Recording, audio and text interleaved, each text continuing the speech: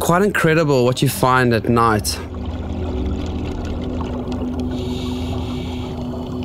There's just such a lot of different types of crabs in the estuary that I decided to spend a little bit of time and focus on them.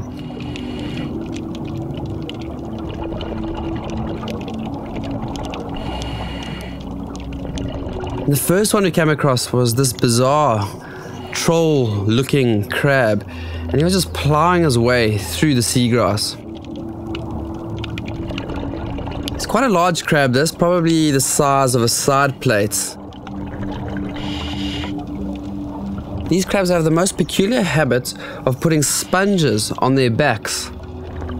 They're also known to attach pansy shells and other living organisms, and they use this for camouflage.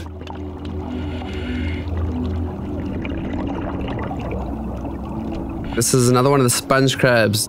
This particular character has picked up a beautiful pansy shell.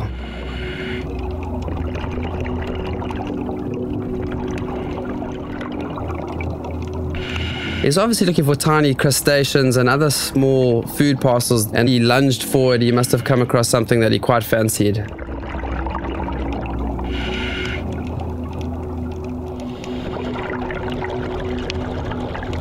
And then I came across a less fortunate pansy shell.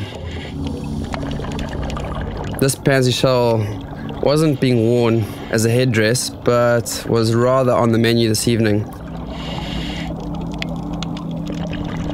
This is a blue swimming crab. They're very common here in the estuary, and the locals do eat quite a lot of them.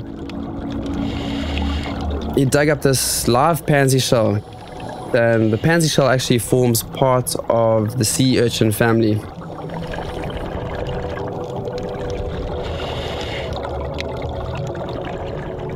The whole pansy shell didn't take long to consume, probably about 4 minutes in total, and the entire pansy was gone.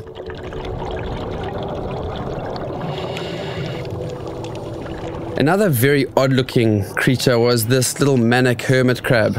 It's got these crazy little green eyes that stick out on their stalks. Curiously also, on his shell he has 2 of these anemones. These anemones are obviously used to getting rough and tumbled around, as all their little branches are out and they're carrying on feeding as if nothing is awry.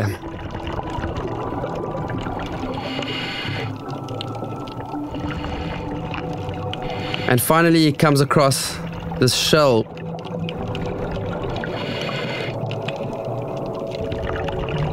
Picks it up to his mouth, tastes it, not very interested, and he drops it. On my way back across the sandy channel, we came across this really bizarre looking crab. It actually almost looked dead. It was just sitting right in the middle of the channel and not moving whatsoever. It's got very long arms and these tiny pincers. What a fascinating evening spent here in the Pomene Estuary, just looking at these strange crustaceans.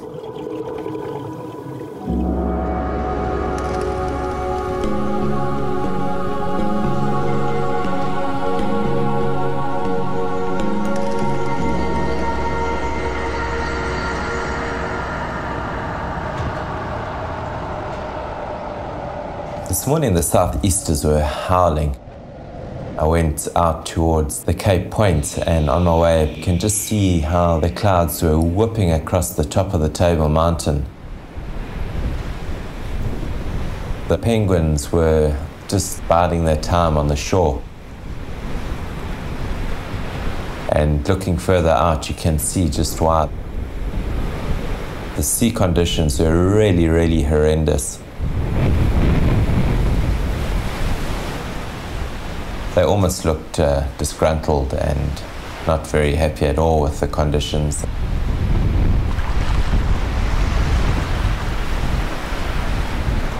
Summer being the time for really strong southeasters, and combined with the effect of the commercial fishing in this particular area, really makes things a lot tougher for these animals to survive.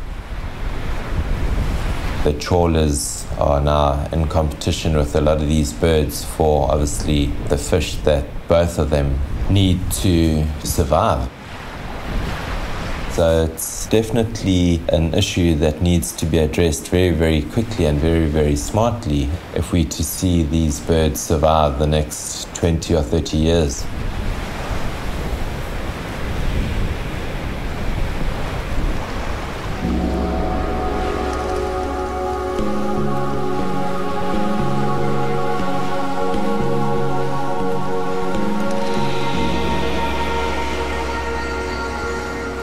This morning I headed up the west coast. I went up about 60 kilometers and I found myself on a beach in an area called Silverstromstrand.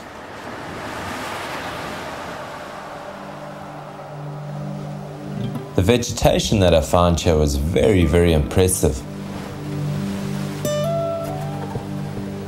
The plants are pretty hardy, lots of succulent plants here. And these plants have, over the years, evolved to withstand the really harsh conditions that one finds up on this west coast. A lot of thorns obviously protecting the plants from predators.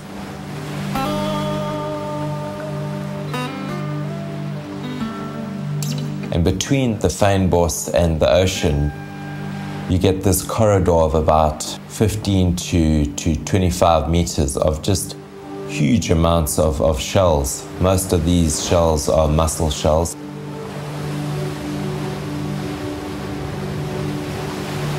Most of these birds were the Cape cormorants, but obviously there's a lot of other birds that come into this particular area. There's not much chance of them being preyed upon from the shore, nor from the ocean, so a very safe zone for them. It was just a really nice morning on the beach here up the west coast. Conditions here compared to Natal, very, very different. A much harsher area than what we used to up in Natal.